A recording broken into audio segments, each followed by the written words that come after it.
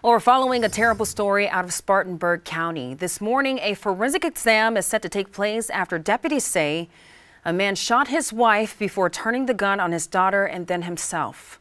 Fox Carolina's Lindsay Gibbs is live this morning with what we know so far. Lindsay. Now, Ashley, you can imagine how shocked neighbors are that all of this happened just right outside their homes here on Homestead. This is just in Boiling Springs. That's a devastating weekend, leaving a mother with a husband and a daughter dead just days before Christmas. Only on Fox, we have video that we received from neighbors here. This is what the scene looked like over the weekend. You can see multiple law enforcement vehicles along the street, even a SWAT vehicle rolling up to the home. This is off Homestead Drive.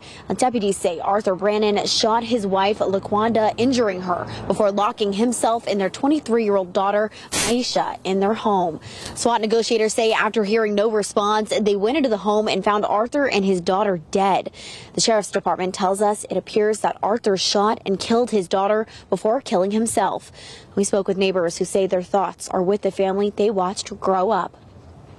Praying that she will pull through and be okay, and we just praying for him. Now, we are told that the wife, Laquanda, is expected to be okay this morning, but of course, any new information that we find out, we'll be sure to pass along. Ashley.